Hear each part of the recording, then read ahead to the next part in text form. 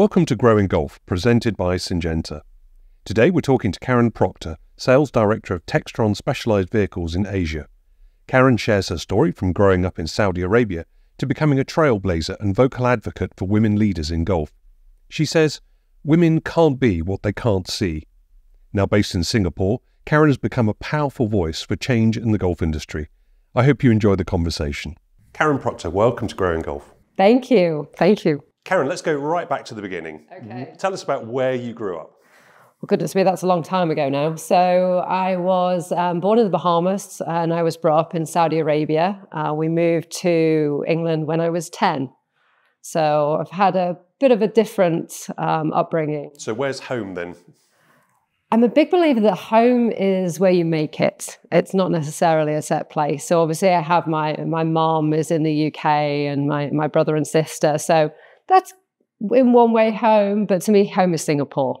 That's what I've made. And that's where you're living now. But I guess that's given you from an early stage, very much an international experience and outlook. It has. Being brought up in Saudi Arabia, I went to a multinational school. I was brought up with children from all around the world. And it really allowed me to experience and really appreciate different cultures from a very young age. And something when the job offer came up in Singapore, I took without hesitation because obviously I wanted to get back to that. So what were you interested in as a young person? What were you interested? Were you interested in sport, for example? I was not. I was the least sporty person you can imagine. I would have done anything to get out of a sports day. I did gymnastics when I was in Saudi Arabia for a very slim amount of time. And I think that was basically handstands. I think that's as far as it got. So no, really just reading. I enjoyed music, but that was pretty much it. Interesting, I guess, that probably at your time in Saudi Arabia, that probably golf wasn't kind of very visible, and now it's it's something else. It is. I really did not know anything about golf. In fact, if I told you some of the questions I asked when I first moved into golf, I'd be highly embarrassed by some of those questions that I'd asked. I didn't even know what a green or a tee was when I started working in golf, so it never come across my path before.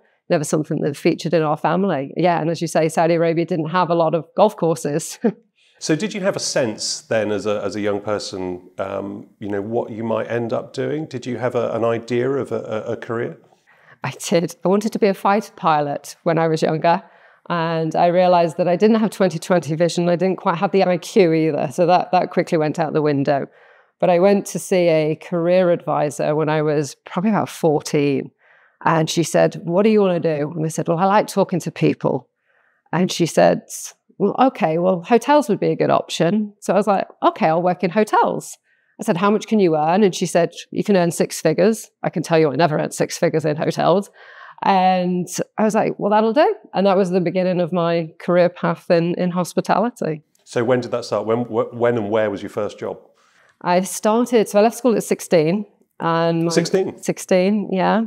I wasn't a huge fan of school. I preferred to learn on the job rather than sit in a classroom. I just got very bored very easily. I've got very, very little patience to sit in a classroom and be taught for an hour and a half at a time. Patience? Yeah. Anybody that knows me, I've got very little patience.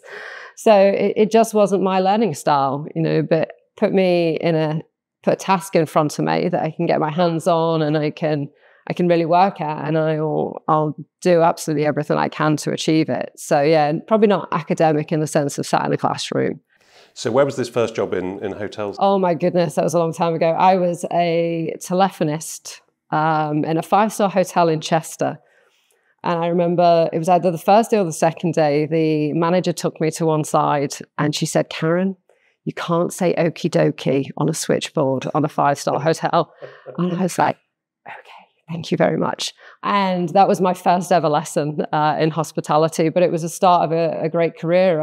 I moved every year into a new position, just moved up from there. But it sounds like you were confident, and as you said, a people person. So just to have that kind of conversational tone with people, yes. being on the telephone, you weren't fazed. You were kind of confident from day one. Would you say? I wouldn't say I was confident. I've always had a bit of a mantra, you fake it till you make it. So, as long as you are confident in how you portray yourself, I think a lot of that can help, even if you're not really. Well, I suppose that, there's an element of kind of putting on a front and, sometimes you need that with people. And it's a bit like walking into a room when you're networking, isn't it? It is. It can be really intimidating, but actually, if you make the effort and put a smile on and go up to people, people often respond positively. You do. You have to push yourself into different situations, I think, to really find your limits. And like a good example, like you said, putting yourself in a room full of people you don't know and just making that step to go and talk to that first person, it is game-changing, really. I had an experience at the GCSAA conference last year at the Syngenta's International Reception. One of the Ohio State University students came up to me, a young lady, and she just came and said, "Can I talk to you?" I said, "Yes, of course, yeah, that's fine." She said, "How do I network? I've been told I need to network." I said, "Well, you're doing it now. We're having a conversation."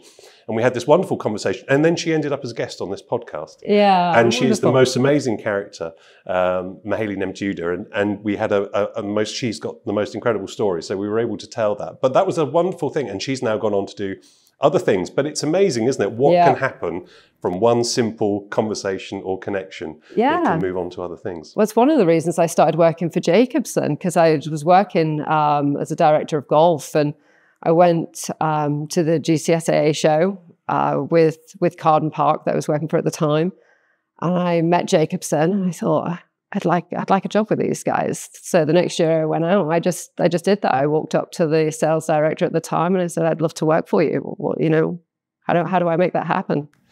There we go. So just rewind a little bit again. So tell us about the experiences in hotels and hospitality, and then the moment that you joined golf.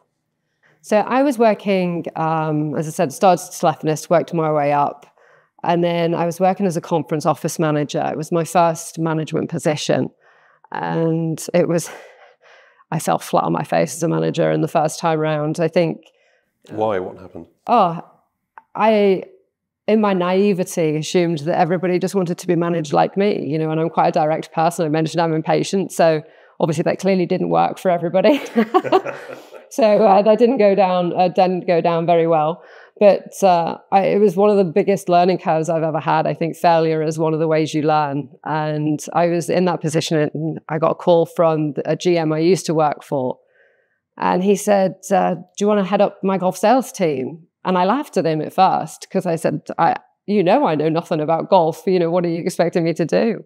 And he was looking for a skill set rather than a knowledge of product knowledge. He was very adamant that I could learn the knowledge of golf, but he wanted the skill set that I had. So I said, within 2 seconds, I'll take it. Let me. And what was the skill set? What particularly about you and the way you did things, kind of fulfilled what he needed? Yeah, so he wanted somebody who could really relate to people in a sales capacity. He wanted somebody who had a sales mindset. So that's what he originally was after. Obviously, I'd learned a few things about managing people in my first role, so I got slightly better at that. Not great. That didn't, I don't think, improve a huge amount until I got to Textron. So it was really the sales element and the people element that he was after. So this was a big move, big change to come into the golf industry. Yeah. What was it like? What were the early learnings?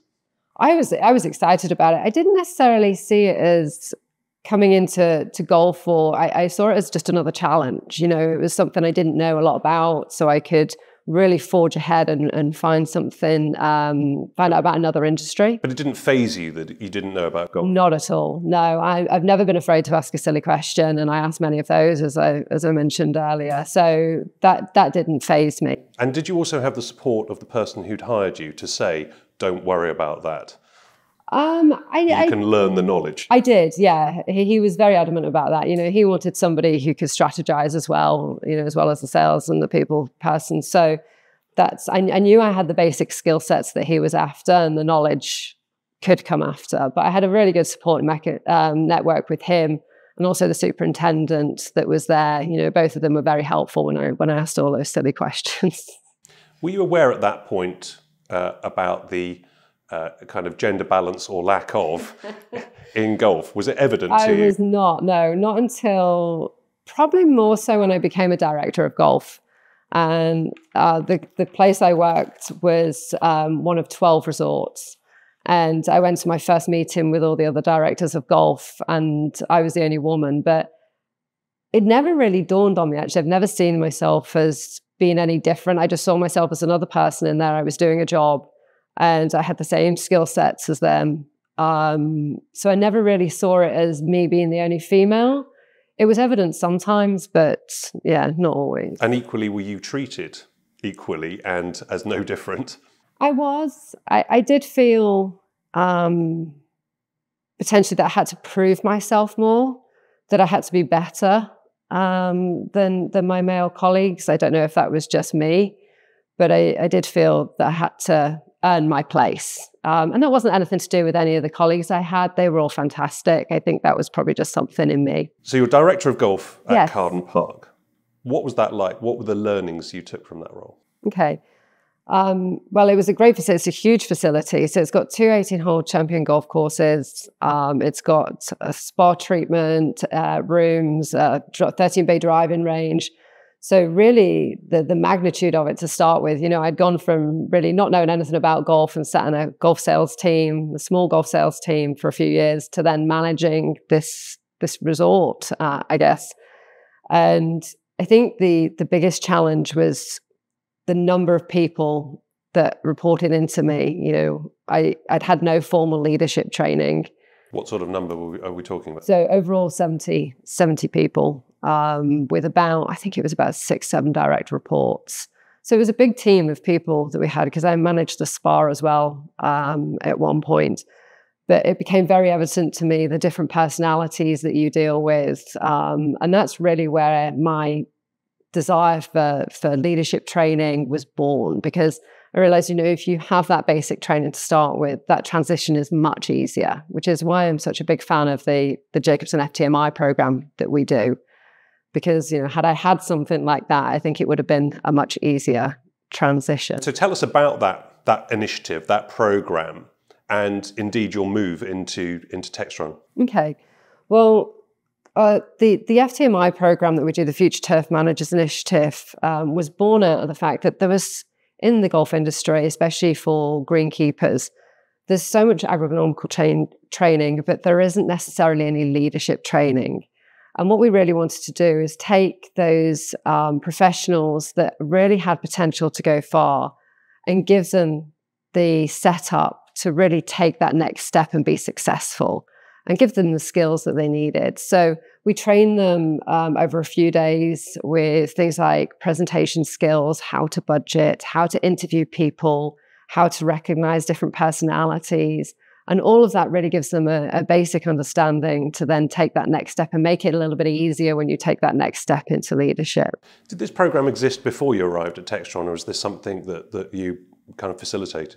So it started when I first started at Textron, and the idea came about by a lady called Gina Putnam. And she sat down and she did the white paper on it because she was very passionate about the same thing. And yeah, so she instigated it, but I've been there obviously all the way through to see it from when it started to what it is now. And it's been wonderful to see that program grow. I wonder if this is an example of diversity of thought as well. Yeah. Different people coming into an industry, coming with different ideas that may not have that golf knowledge, or coming in different experience, hospitality or business, wherever. It's those ideas that then can address challenges and opportunities within an industry. Absolutely. And I'm a huge advocate for not necessarily just looking within the industry for talent, but looking outside of the industry. Because to your point, we can bring in different skill sets and different ideas by looking further afield. There was a report in 2018 from McKinsey, which looked at gender diversity and actually identified it as an advantage, with the top 25th percentile of diverse companies proving that they could be more profitable. So they're 21% more likely to experience above average profits. Yeah. So there's clear empirical evidence that a more diverse workforce can lead to more profitable business. Yeah, McKinsey did a great report. I've read that report, and I use it in some of my talks that I do. And one of the other elements that they mention is it actually helps increase retention rates. And when we know that sometimes, especially greenkeeping is such a difficult industry to get talent into, who would not want to increase retention rates? So, there's a multitude of benefits to actually having a more diverse workforce. So how is the Future Turf Managers initiative going? What's it delivering? Well, we've got statistics that show that people who go on the course, a percentage of those do go on to be superintendents. So that's really positive. So it's about giving back as well, I think. So I guess on the one hand, there's an opportunity to get more women into the industry, but what about leadership as well? Yeah, and that's probably where my passion lies. I think representation is key here. And I did a presentation in June in Australia where only 1.4% of qualified turf workers are female. And one of the ladies came up to me afterwards and she said, "I can't be what I can't see." And I thought that was just said it all. And that was really spurred me on even more to think, I even though it's out of my comfort zone, I've got to stand up and I've got to represent here, because if we don't have women representing in the industry, how can people be what they can't see? So, and you put yourself forward in that regard. Yes, yeah, very much so. And I think there's a lot of women that do. And I've got a lot of respect for any lady who stands up in this industry and talks about diversity. And it's not just about gender diversity. It's about all diversity. I think we could do with lots of different diversities in the golf industry, not just necessarily more women, because it's about balance. Exactly. And I think I've seen you quoted as saying it's going to take 150 years at this rate to get to. It was. And I can't remember, there was a McKinsey or Deloitte report that I read that stated that. And I thought, that's terrible. We need to do something about that. So, there's lots of different actions we can take to help move that needle, but it's going to take all of us, and it's a multifaceted approach. We're not going to change it with just one action. What about any young turf professional, female or from any kind of background, looking at this thinking, well, that's fine for Karen, she's got plenty of confidence. Tell me about confidence, because that's a big thing, and I think you speak about that as well. As a female working in a male-dominated industry and standing up and trying to be that representation, one of the things I'm incredibly cognizant of is, not to offend. And I work with a coach, a presentation coach, because I was so concerned about standing up in front of, primarily, the last one I did was 350 people, probably 98% of them were men, and talking to them about employing more females, And I know from talking to people that they want to do it, but I didn't want to be seen as that woman that's standing up there saying, you have to do this, So it's really important that we back it with facts. You were talking about the McKinsey report before, I've related to some of the Deloitte information I've heard. So, we've got to talk about facts, and we've got to talk about how to change practical actions that we can take. But yeah, it's nerve-wracking standing up there, and because you don't want to be hated, you don't want to be seen as being a woman that's trying to force change. But we have to, as an industry, we're all stakeholders, and we all have to own our part. And I feel like I have to do that. And we can all benefit from that as well. Businesses can benefit, and teams can benefit as well. Diverse teams are happier teams. They are. We talked earlier about the fact that they're more profitable. The better retention rates. They're just two. There's a plethora of benefits that come from a balanced team. So yeah, I'm a huge advocate for it, and I'll keep pushing. And I'll keep trying to put that message the right way, so as to not to offend anybody. But if we want it to change, we've got to do something about it. But it also goes back to something that you said earlier about being a people person. Yes. And golf is a people-driven industry, whether it's people working in teams within the industry or the customers. Yeah. And sometimes we forget some of that, and even within clubs themselves. Yeah. So people are important, and people skills, and young people learning those soft skills coming into work and coming into the industry is also an important thing. It is, and this is why I'm a huge advocate for looking outside of the industry as well. I met a lady in Malaysia who was heading up a golf resort, and she had never worked in golf before, but she had worked in hospitality, so she had the people skills, she had the organizational skills, she knew how to drive revenue. She had everything that they needed. She just didn't have the knowledge of golf. So she learned the knowledge of golf, and she's a hugely successful lady working in golf in Asia.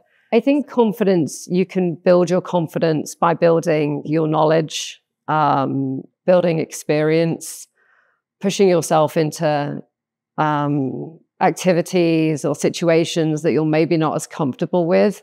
So, I don't think, well, it certainly doesn't come naturally to me anyway. So if there is young ladies out there who are looking to build their confidence, I'd just say push yourself into those situations that you don't think you can do, because you would be amazed at what you can achieve when you put your mind to it. What about mentoring? Have you had a mentor? I have. I've got a phenomenal mentor. I was managed by a lady called Heidi about 5 years ago now.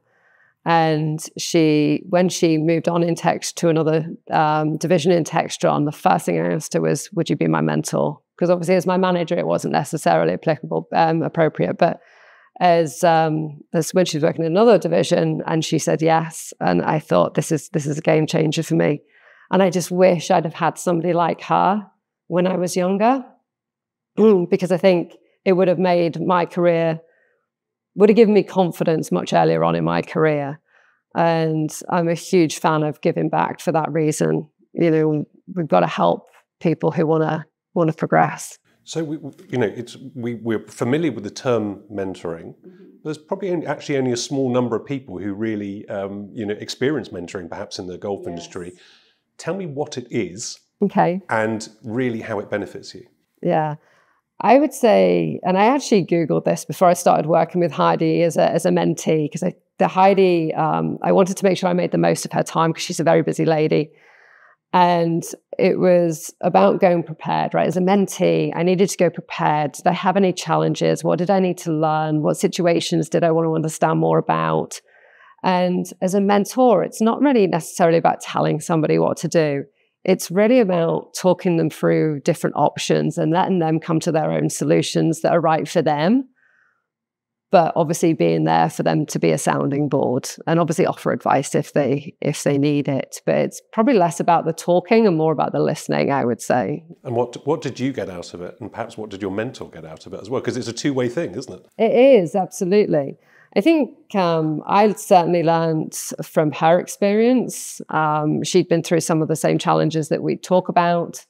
And obviously I learned from how she'd handled different situations. And I think for her, a sense of giving back.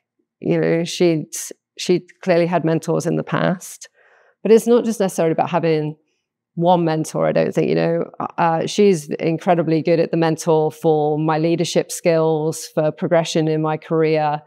But I've also got, I've had a mentor with regards to financial acumen. I think depending on what you need at the time, depends on what that mentor looks like. And it doesn't necessarily need to be the same mentor throughout your whole career. So you moved to Singapore. Yes.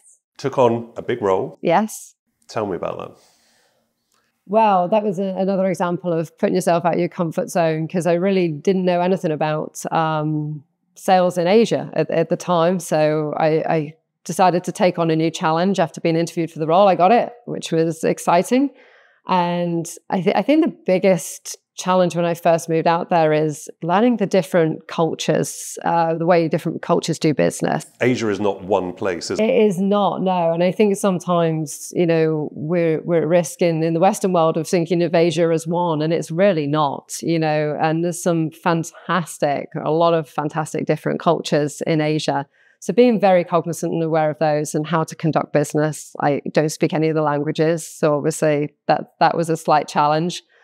But it was a great experience. Well, it is a great experience. So what's it like going into those situations and perhaps countries like Japan, Korea, What's it like? Give us an insight into doing business there. Two of my favorite places, such respectful cultures when you do business in Japan and Korea. Japan's one of our biggest markets, so that's always great to go there and see them. But when we talk about gender, Japan and Korea are two of the places that have very few women as CEOs, as examples. But I've always been treated with the utmost respect. So I thoroughly enjoy doing business there. And how can you, in going back to leadership and encouraging more women to come into the golf industry and also more female leaders, what are you doing? What can you do within your role to encourage that? I think going back to the representation, really being there and putting yourself out there to show that other women can come through. I did work with the Asian Golf Industry Federation when I was the secretary. We did panel discussions. And you were the first female in that role? I was, yeah. So I recently did a panel discussion with a lady in Vietnam who had come up the ranks as a caddy and then taken on different roles, and she now runs a golf club in Vietnam. So listening to stories like that and really putting those ladies in the forefront of people's minds and showing local women that this is the route to success in golf, and you can make it. It's back to that, see it to be it. It is, yeah. You can't see what you can't be. Yeah. You can't be what you can't see. Sorry. But what next? You've got this, drive to see more women come into the industry, more women leaders, and maybe not just the golf industry as well. What are you looking to achieve? Yeah, so I'm currently looking for opportunities to work with other charities that really aim at younger children. It's proven that our biases are formed between the age of 5 and 7. And those unconscious biases can really impact us for the rest of our lives. So I'm currently looking for an opportunity to work with children of that age to show that women can be leaders in any industry, but obviously clearly promoting the golf industry while I'm at it. And what's your hope for that? Where would you like to get to with that? I would just like to see change. I would like to see the needle moved with more women in leadership across the world, more directors on boards, more CEOs that are women. But we've got to start somewhere. And during a lot of the talks that I do, I talk about a 3-phase process, which is evolve, recruit, and retain.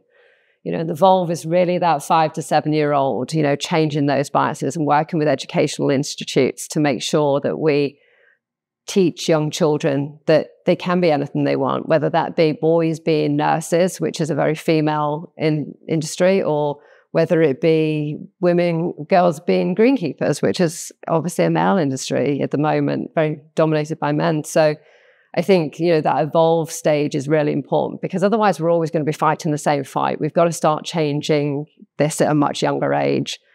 The recruit is obviously about the here and the now. So what do we do about the here and the now? And could you relook at the way that you recruit? Could you task your HR department with providing you with a more diverse range of CVs and then removing the names off them? So that unconscious bias that we have at a young age is then not impacting who we choose for that job. And then obviously there is the retain. Do we have an all-inclusive work environment? When I first started working for Jacobson, I worked in the sales team, and many of the greenkeeping facilities I went to didn't have female toilets. So I hope that's changed now. But that's part of being an inclusive environment to work in. And when people see any biases, really standing up. So it's as I said before, it's not a one element will change this. It's multifaceted. So looking at lots of different approaches. So there's some guidance there for businesses. But what would your message be for any young woman watching this? Maybe a child, maybe a young woman who's already in the industry, perhaps outside the industry, but considering turf. What would your message be? And what are the practical steps that they can take? Yeah, I would say educate yourself, or keep learning, regardless of what that looks like. I mentioned I left school at 16, but I went back and did a degree at 30. So it can look at like whatever you want it to be, but keep progressing. challenge yourself every step of the way, make goals for yourself so you're not stagnant. But most of all, just have fun. We all talk about career and it becomes this very serious subject, but it's about having fun. We spend a lot of time doing this. So, have fun, make sure you work with good people and enjoy it. Karen Proctor, thank you very much for speaking to Growing Golf. Thank you so much for having me. I hope you enjoyed the show. We'd love to know your thoughts, so please do comment, ask a question, or rate the episode. You'll find more stories, insights, and case studies on syngentagolf.com. Until next time, goodbye.